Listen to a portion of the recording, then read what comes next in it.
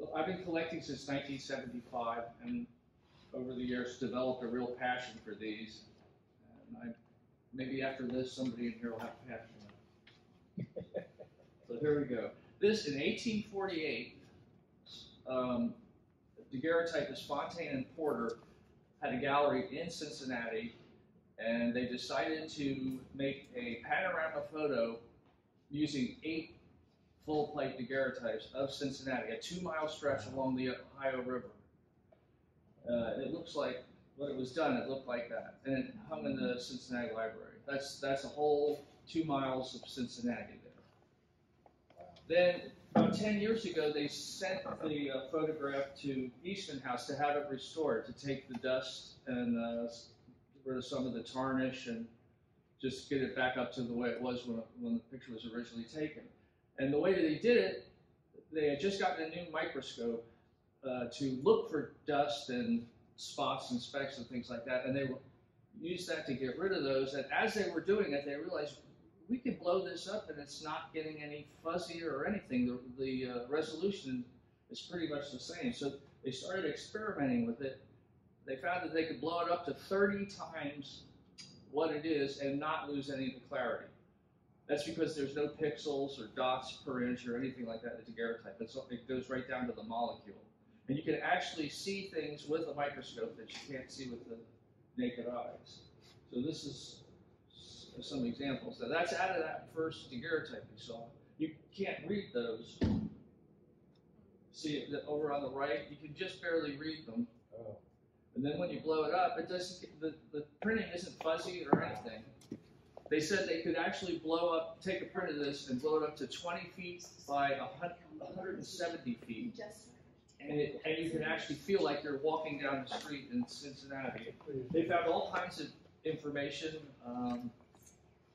found out why there was a cholera epidemic. You could see the sewage come running down one of the streets and little kids with buckets picking water out of the river. They said that was evidence of where the cholera epidemic came. That's even closer.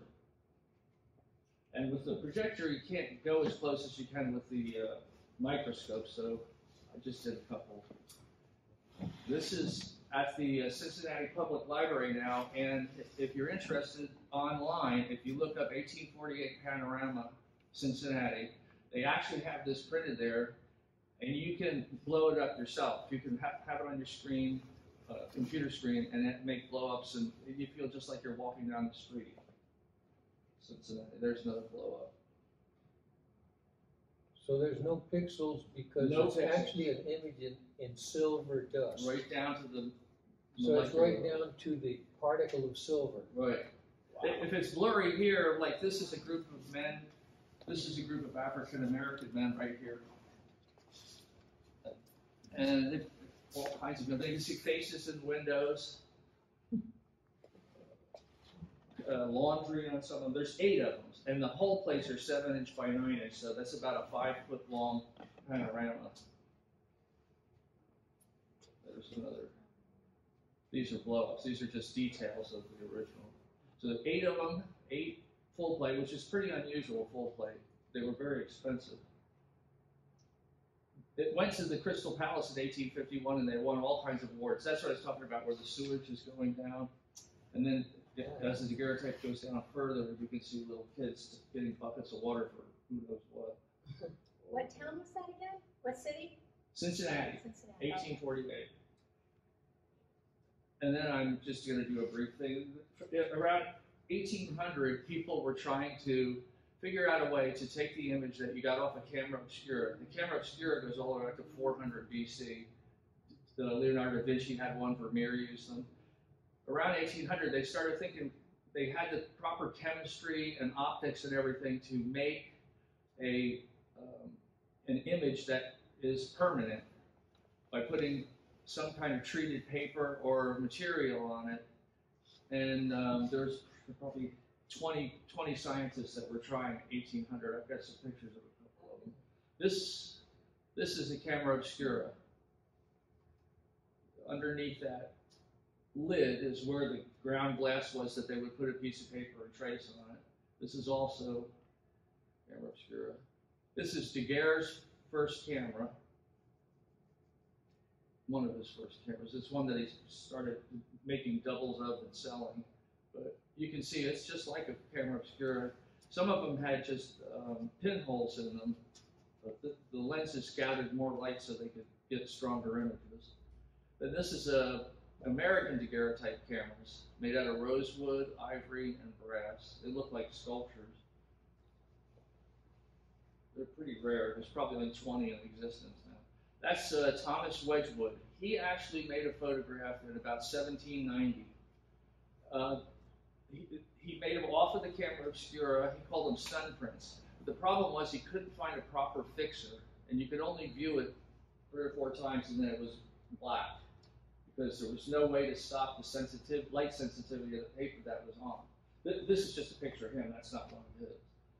This is Niepce. Niepce is a guy that actually was the first successful photograph, technically. His was on pewter, and he used asphalt as the light-sensitive material. He washed the asphalt away after the image was played on. Here, that's his camera, and this is the first photograph, still in existence at the University of Texas, but it's pewter with an asphalt coating. And that's about as good as, and it wasn't practical, that carrying that around. Daguerre's was the first practical kind of photography. There's Daguerre. Now, this is some of his earlier work, like 1835. That's just sticking out on a windowsill out his window. This is a still life he took. This is mid-30s. Now, this is a boulevard in Paris that he took from a rooftop. And the thing that distinguishes this is the first human being ever photographed is in this picture. It was probably about a minute exposure time, so anything that moved would just be invisible. But this guy down in the corner there was getting his shoe shined and stayed still long enough to get recorded on that plate. And later on they decided that was the first photograph. This is Samuel Morse. He was in Paris in 1839 trying to sell his telegraph idea to scientists and things. And he just coincidentally met Daguerre, learned the process, and brought it back to the States, taught classes at NYU. A lot of the Brady, Plum, Southworth, and Hawes, all of the early daguerreotypists learned from him. He charged $25 to $50 to learn the process. Now that's Washington Square in New York City. That's out a window at NYU where he taught. He did this in conjunction with another professor named John Draper. There's a picture of the first daguerreotype of the moon, first photograph of the moon. That was done by Draper, Morse's partner. This is a later daguerreotype of the moon. Later on, astronomy got to be a field that astronomers used daguerreotypes for photography. That is the only existing picture that Morse took, or portrait that Morse took. He took many more, I'm sure, but that's the only one that's left. And it's owned by the Metropolitan Museum of Art. That's the first selfie, Robert Cornelius. He had the first gallery in Philadelphia. And that's 1830. What do you mean by gallery? Like studio? Where you come in, pay, and he'd take your picture. Okay. In 39, the very first one was not Claudet. I think it was Morse. Morse and Draper did that, but they didn't stay in business very long. That's Fitz. That's supposedly the first profile, 1839. That's Fox Talbot, who, at the same time Daguerre was working out his daguerreotype process, he worked out something called a calotype or a Talbot type, where he soaked paper in a silver nitrate, which made it light sensitive. His, though, was a negative process. His things came out negative, and then he had to, that's his cameras, then he had to put the negative onto a piece of paper that was also treated with silver nitrate, and he got a positive that way. These are some Talbot-types where he laid. What do you call that print? It's either a calotype or a Talbot-type, whichever, whatever you prefer. How did they fix it? Salt water. He found out that sodium washed away the chemical that made it light sensitive. These are some of the calotypes that he took. They're interesting, but the thing is that the paper absorbs some of the chemical and makes it a little bit fuzzy around the edges, whereas Daguerre's is on metal and it's just crystal clear at the edges. But these sell at auction pretty well. They look like art prints. This is one of the beginning of photography as we know it today. We did Daguerreotype. Right. It was the first practice. Well, The Daguerreotypes came out for about 20 years, and the Daguerreotypes were kind of simultaneous at the same time. But they didn't sell those in galleries and things like that. It was the first negative that had negatives. This is New York City, Broadway, in the 1840s. These are really, outdoor daguerreotypes are very rare. That's Greenwich Village. There's San Francisco Bay in the 1850, like 1851, right around the gold rush time. That is a store that went up in a boom town in California. Those are probably miners there. They could get their provisions and groceries and things like that. That's another Cincinnati. That's by Ezekiel Hawkins, probably 1850 on the waterfront. Contemporaries of Porter and Fontaine. That is the oldest existing photograph of the Alamo, 1846. So that when that was taken, the battle was only 10 years old. It wasn't restored either. No, that's exactly what it looked like after the battle. And then this is what it looks like today. You have an idea how much restoration was done on it. This is a Western family. There are a lot of people had their pictures taken. They'd move out west. They'd have a daguerreotype taken and send this daguerreotype back to the east to their families. So that was kind of a popular thing. That's everything they owned there, and supposedly showing them prospering. What year was that? That's about 1845, 1850, in that era. This, I owned this once in the 80s. I got it in Ohio, and it's supposedly a politician. This is Hallmark Museum determined this. They now own it. That's a politician doing a soapbox speech in downtown Lebanon, Ohio. How come the people there are not looking at the politician? They're looking the other way. Hey, the drawing said, "Hey, I've got to take your picture. Look up here." Oh. It's out of a window. How long of an exposure do you think that would be? Not very long, less than a minute, maybe 30 seconds at the most. That long exposures didn't last very long. That was the first couple of years. Then they got it down to 15 seconds, and eventually with changes in the chemistry and the optics and everything, it got down to 5 seconds, and then then you had to use a shutter. That would have been in the 1860s, probably Civil War time. But the myth that these took 3 minutes to take and all that, the only time that was in the first couple of years. Anyway, I paid $700 for that in 1980, sold it for about $3,000, and when it sold to Hallmark, it went for $60,000. So I got rid of it a little bit too early. That's about the nicest one ever. Oh, this is, these are Revolutionary War veterans. And let me just give you an idea. This guy's name was Levi Hayes, and he was a fifer in the Continental Regiment of Connecticut. He settled Granville, Ohio. So that guy was actually in the Revolutionary War. There's probably about 200 people during the Daguerrean age that had their photographs taken. It's a category of collecting. That's Simon Hicks. He was a Minuteman and was at the Battle of Lexington and Concord. I won't go through all the biographies. This is Jonathan Smith. He fought at the Battle of Long Island. Look at those hands. Do you know the age of them? Some of them, they do have their age on there. The one I'm going to show you is 100 years old. These guys are all in their 80s and 90s, mostly 90s. Wow. And this guy, let's see, was he? This is his name's Peter McIntosh. Yes, that's Peter McIntosh. And he was a blacksmith, and he said he wasn't in the Boston Tea Party. He was a blacksmith in Boston, but some of his friends came running into his shop and got cinders from his fire and blackened their face before they ran on to join in the Tea Party. And then he later enlisted as a surgeon's mate, became a doctor later.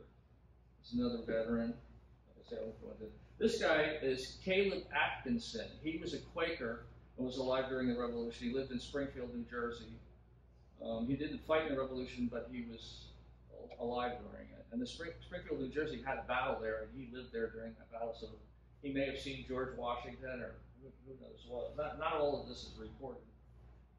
I get the information from obituaries and stuff like that. These are just some elderly people that were born in the. I own that one in the 18th century, which is unusual to get these. I own that once. It's in a book now. This guy was just bought on eBay just recently. They're not very. That's not very expensive. They're not identified. That was a birthday present to me, my sister. He was born in the 18th century too. Okay, now then the presidents that were daguerreotyped are probably about 10 of them. That's John Quincy Adams. He was the 6th president. This is long after he retired. He was president in the 1820s, I believe.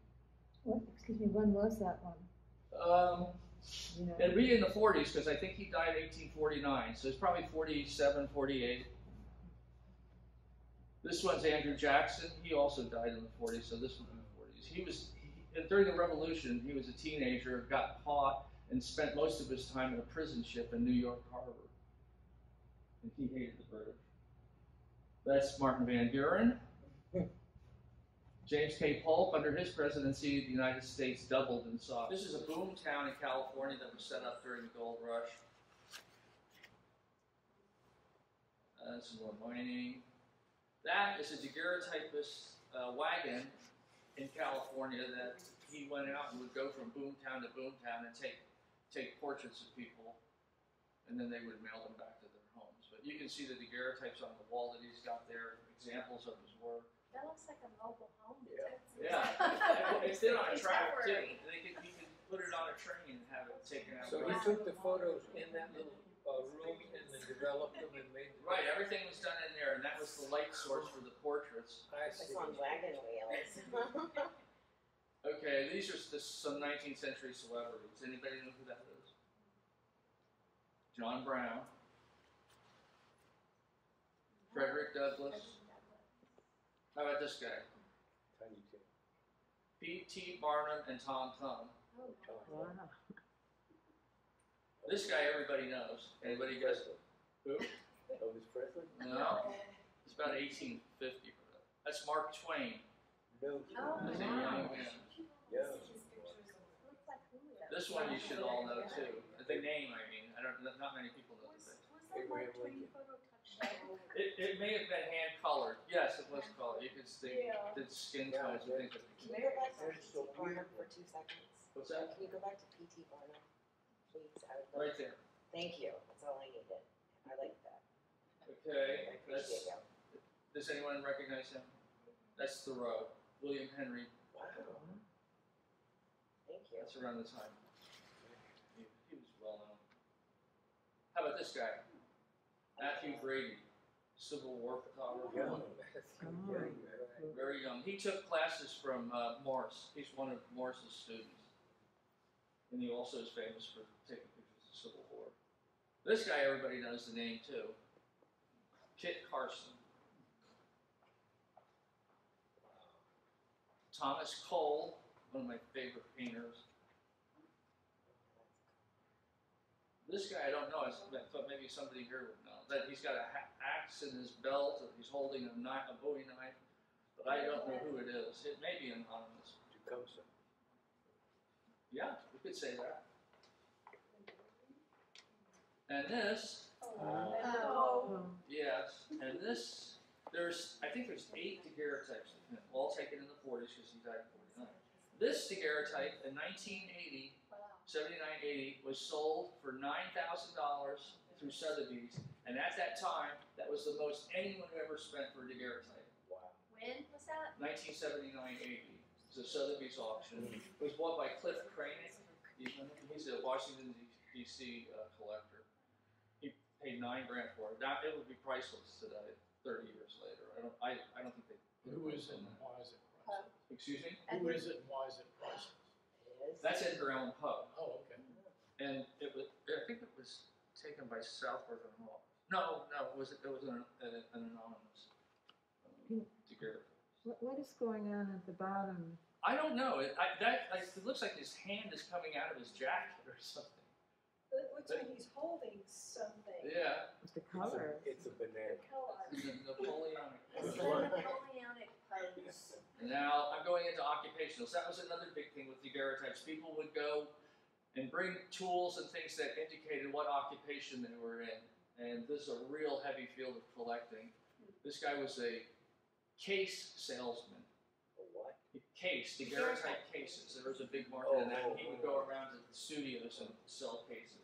Or people that had daguerreotypes that wanted to change the case. Yeah. That's another big field of collecting. Guess what this guy is? Bottle sales. Chemist. Pharmacist. Pharmacist. Yes. Walgreens. He's a pharmacist or a chemist.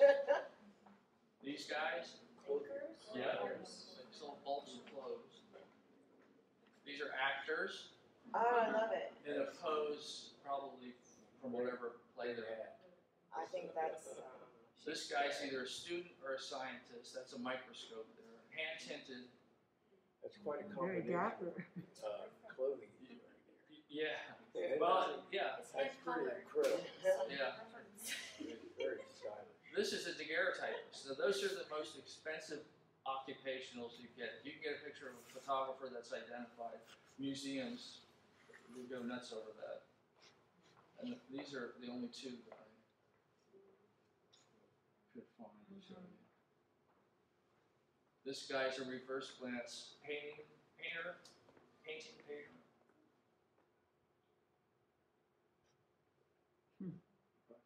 Yes. Blacksmith. yeah, that's the fire iron. And this is a tinsmith. A what? Tinsmith, yeah.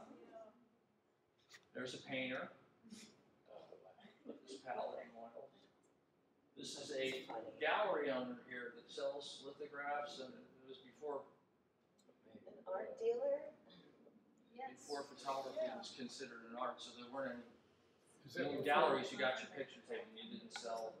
Yes, that's it. He's a hypnotist or a mesmer. That's a telegrapher. There were a lot of women telegraphers, 40s and 50s.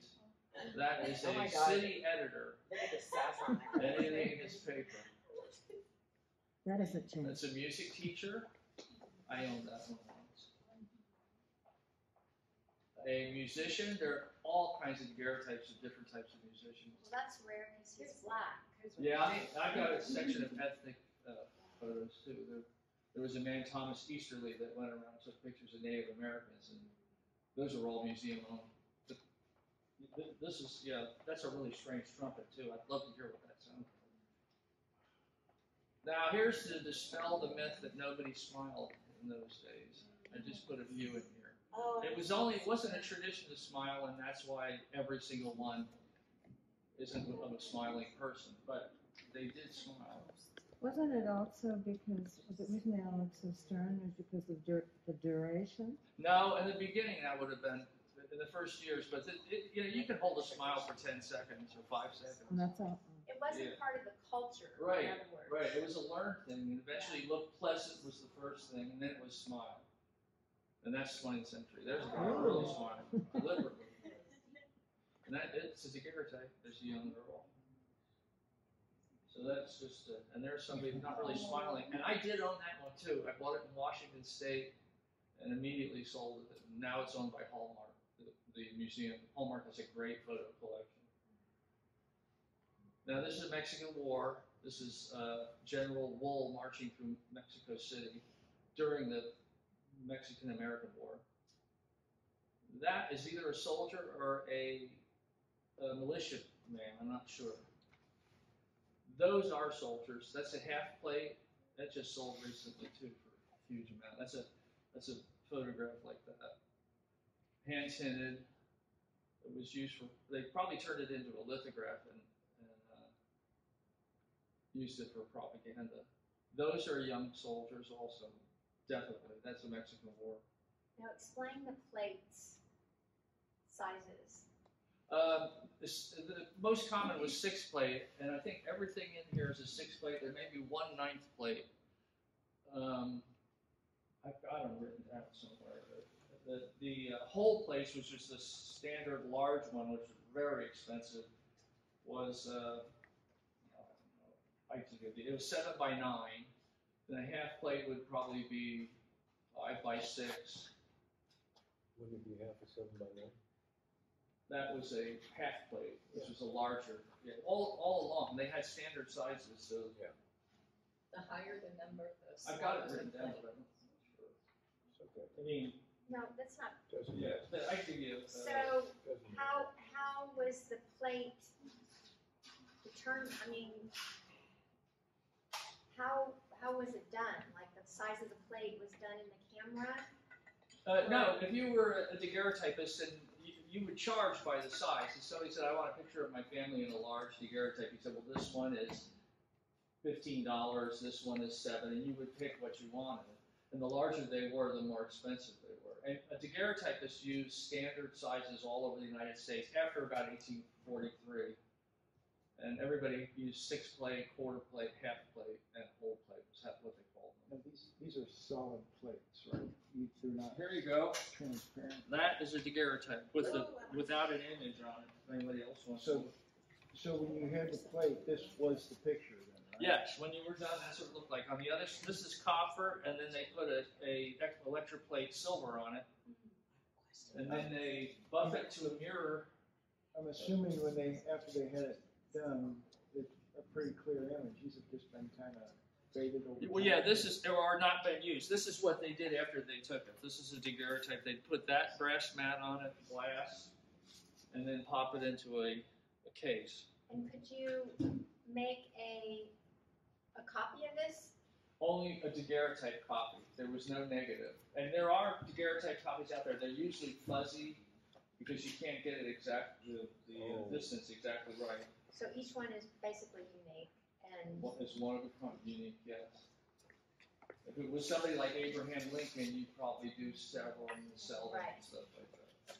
This is some more Mexican War. That's a drummer. He's holding his drumsticks there, cadet. This is a sailor, not a United States sailor, just a sailor, and he has 2 gold earrings. That's how you tell. In the 19th century, they put gold earrings so if they drowned and washed up on shore, you could pay for a Christian burial with the gold from their earrings. So a lot of sailors had gold rings in their ears. That's why you got an anthropology degree, right? Yeah, that's what. Yeah. And it's fascinating. I mean, over the years, I've been almost 50 years. It's just any article or book or anything, I always try to read it. I also heard that if a sailor sailed around the world, Yes. then he would get a gold earring. Oh no, I didn't hear that. I know you get a certificate, a Neptune. He'd wear a gold earring. Wasn't that And from if you crossing the equator? Either that or go around the world, cross the equator, go around the world this way or that way. There are all kinds of things. World War II was big on that with the different certificates. I've got a lot of photographs of that, people going through the party, that you got hazed and everything. This is a category, it's called Pictures in Pictures. Now, her father probably passed away, and they used it as a substitute for another person. Not necessarily all the time for a family member passing away or a loved one. Sometimes it was just they weren't available. They were on the West Coast in the gold rush or something. But it's a category of collecting, and I do collect them. This is one of mine. That's probably 1846. Sorry, could you explain that again? What is she holding? It's a photograph. It's a daguerreotype. It's probably a picture of her dad or a loved one that's not present when this was being taken. And generally it's because they passed away. Okay, thank you. This is a woman, and that's a soldier she's holding, so it could be her son or her husband. Some of them, they tell you what they are, and there'll be a slip of paper in the back or something, but a lot of them are just, you got to figure it out on your own. That's someone whose loved one died before photography, and so she's holding a silhouette of that person, probably her dad. There's another one, that's her boyfriend maybe. Or he could be, away at college or something. Now this guy had only had an image of, I believe that's his wife and the child. She probably died in childbirth. So that's just speculation, though. But the thing that's neat about this is that they are now using photography as a substitute for a human being. So interesting. And that's probably two daughters. I own that one too. And probably the father. Those frames are beautiful, whoever made them. Yeah, Scoville was one of the companies. I'm not sure. Come back here. Come on in. It's very informal. I don't know if you can see very well from there. You can come over here. Okay, You can sit here. this is good, right? Okay. So that's one category. And the next category is hidden mothers, where children wouldn't sit still. The photographers had tricks so that the child would sit still, and usually it would sit on your mother's lap or whoever you're with, and they would calm them long enough to get a 5-second exposure. 10 seconds. 5 seconds, if they're moving around, it's going to be blurred. And that's what it looked like under the mat. So that's the same photograph. There she is. And then you take the mat off, and that's the mom there, sitting there. And you can see the oval ring where the mat was. A lot of times you buy these like that, like this, and you don't realize there's more underneath it. And sometimes the things that are underneath it are more interesting than the portrait. Like this one here is another smiling mother. That's the same photo without the mat. There's just a hand trying to hold the baby's head. That belongs to my sister, Cindy. Look at She those collects curly them. tubes. Baby hair, that's so cute. Now, if you have an oval, it'll take most of that hand out of there, but not all of it. There's another hidden mother. That's Cindy's also. She's got a great collection. Okay, and that one is really neat. That was an oval map like that, and it was sealed. It had the original seal in it, so we knew nobody had ever opened it before. And it was this New York dealer that opened it. He posted it online and everything. And underneath that was this little girl. That the last person to see that was probably the daguerreotypist that took the picture, because he's the one that sealed it all up. So a lot of times you see stuff. It's almost like a privilege that you're seeing something that's been covered for hundreds of years. Then they used to save money by buying bolts of material, and the children would have clothing made that was identical. There's not too many people that do that today, where you would dress up identical to your sister or your brother. But in the 19th century, it was very prevalent. That's also Cindy's daguerreotype. She collects. There's two little girls with their dolls. There are two little girls. There's some guys. That's another category. Now this one is really neat. This is hairstyles and fashion. That's early, probably mid-40s because of the low neckline.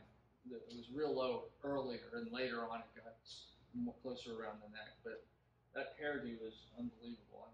Princess Leia. And that's only common to the 40s. I don't see too many things in later ones. That's another elaborate hairdo. Probably 1848 to 50. There's my favorite. Look at that. So she's got two baskets on the side of her head. But I've seen other ones with that braided thing like that around their ears. There's another with the lace gloves. There, kind of weird. I've never seen anything in the past 100 years, really, that style. I don't know how time-consuming it would be, but there's another woman, little boy, and laughs. These are men's fashions. Now, this I collect. They're comb-overs. Oh, I love it. Balding people, they comb their hair from both sides of the head and tie it, or somehow attach it in the center head. I own that one. And then it gets really good. There's a guy who just tied it in a knot, combed it from both sides and tied it in a knot. This guy actually put a bow in the knot, incorporated the bow into the hair. That's another one I own. That guy's in a smoking jacket, probably taken it home, not a studio. I'm assuming at that time, the men probably wore hats, right? Did they have? Yeah, they had, so you yeah. didn't see the. Yeah, maybe just to get it out of the way, I don't know. That looks weird. I haven't seen that anywhere else except in the 1840s and maybe early 50s, where they actually took a picture of themselves. It wasn't like they were hiding it. See, that's a bow. All of these things you have showed us are taken with window light, right? Because there was no such. Yeah, they had skylights, they called it, and it would Right. either be, they'd have it built into the ceiling, Yeah, like the more expensive galleries would do that, would have the building built for taking pictures. Some of the other ones would just be, well, and also an itinerant daguerreotypist went around and they would just take you outside. I've got a couple of those, yeah, where you just go outside in the backyard and they take a picture of the family. right. This, I just recently got from Jan. That's a half plate. That guy's got a bow on the top of his head.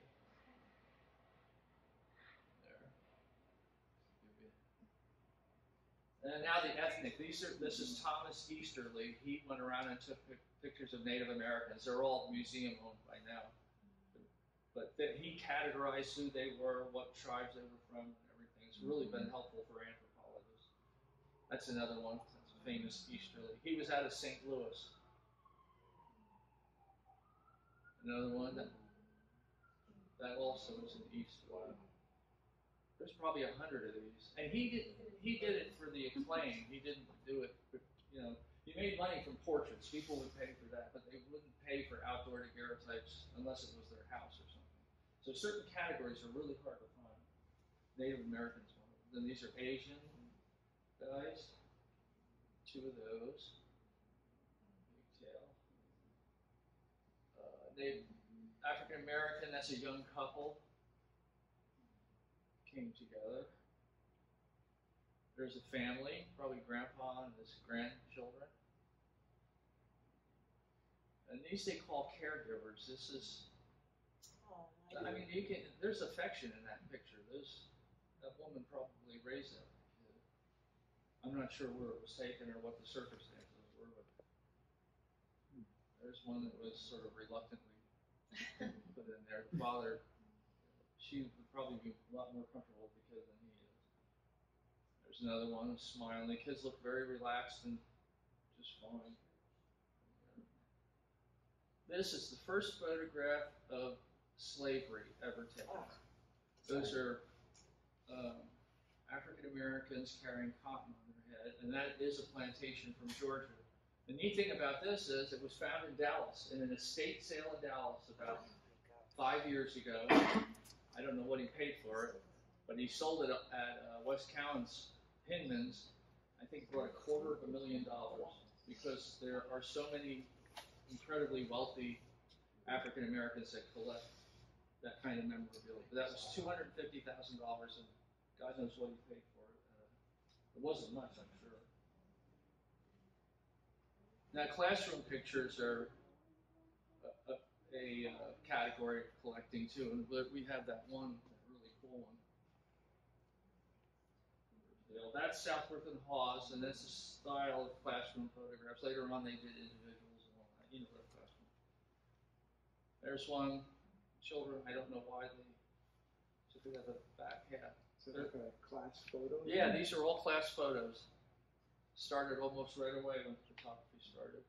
And there's the class photo that we have here. Probably about 1845. What would they do with the photo? Would they hang it in the school? Or No, well, I don't know. They may have made copies and gave them to the students that wanted them, or maybe they kept them, in the library or something, so you could see the different classes and stuff. I'm not sure. But they're in the same cases as the portraits and stuff when you find them. And you don't find these very often. And this is what I was talking about, itinerant photographers. You get your picture at your home. They get in like one of those wagons that you saw, and they go around to different towns and things like that, and they make an announcement that there's a photographer in town, or daguerreotypist.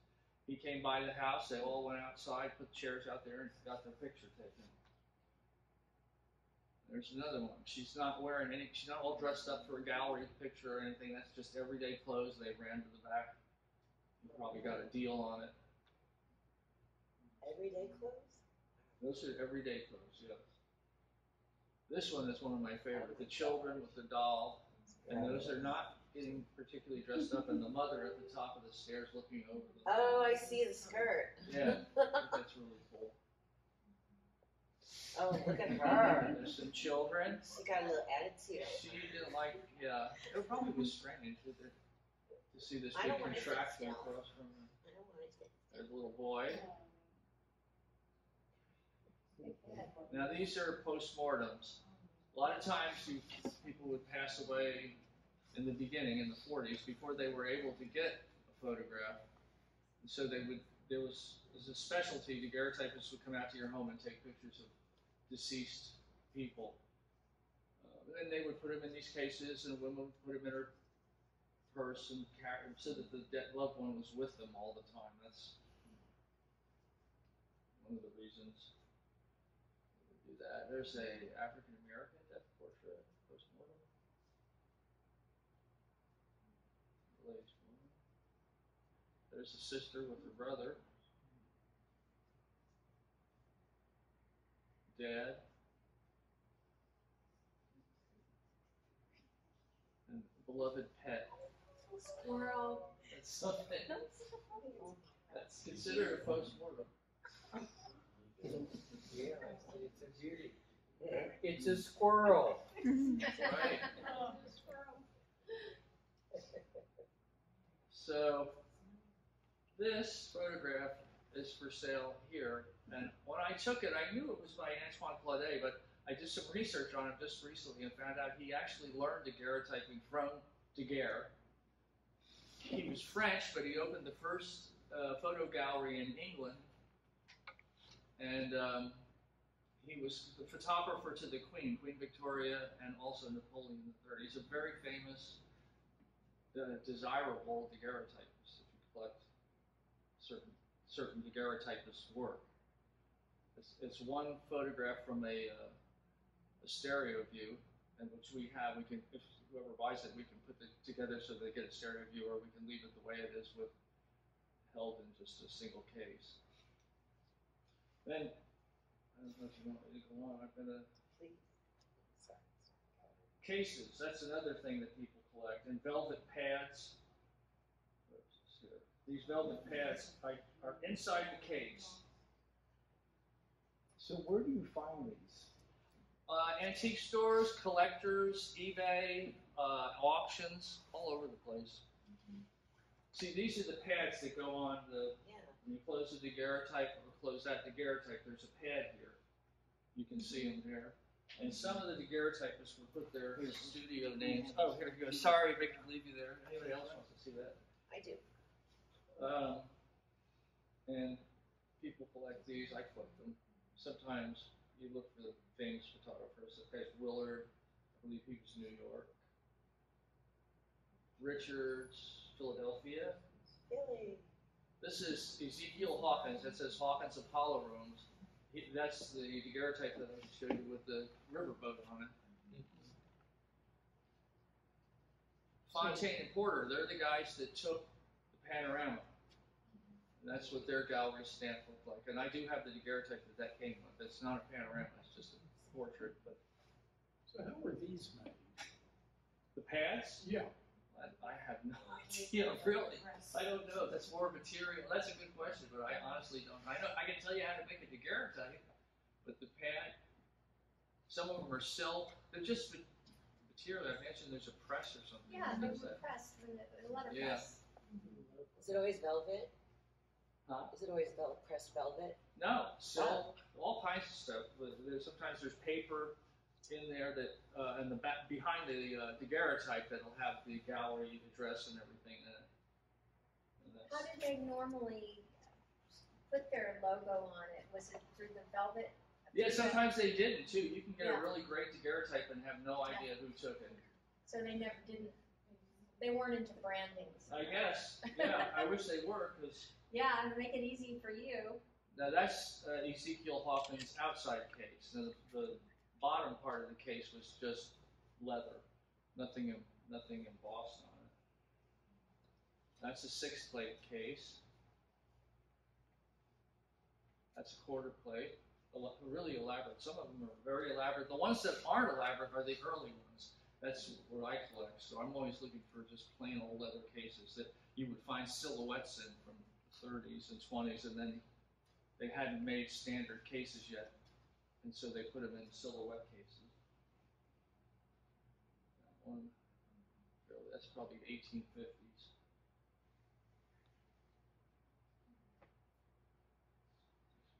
So is There's there, books on them, on cases and everything, and that's it. is there a collector's society Thank you. or? Yes, the Daguerrean Society. It's online. You can look at that, and you can also go online and put in 1848 panorama Cincinnati, and it'll bring up what the picture that I showed you. But somehow they made it so you can zoom in yourself with your fingers, you know, and go right down to the people. It's even more detailed than this was. It's amazing. So you'll see things that you don't see with your naked eye, and it's a 2-mile stretch of shoreline that if they blew it up as much as they could, it would be 170 feet long and 20 feet high. I mean, that is without losing clarity. After a while, anything loses it. If the daguerreotypists took the picture in focus and everything, and that sometimes they did, but Porter and Fontaine were incredible photographers and were spot on for the light, the focus, everything. So, if anybody has any questions. I do.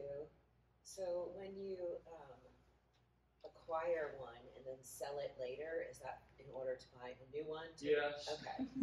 That's what So like it's my kind of better like ones. getting I a buzz can't keep off for of it. very long. What's It's that? getting a little buzz off of the new thing, right? Yeah. In a Well, good it's way. nice to In a own good it. way. And you can do some research on it, study it, keep it for a Oh, while. I never thought of that. And Okay. then something else comes Get to know along your that thing. you want, and you're forced to sell. So it's This is fun. my- At the end of the day, it's just fun and research. I like it. Yeah, well, a lot of them I've owned in this. I've owned before, but no longer own because I can't afford to keep a $60,000 daguerreotype.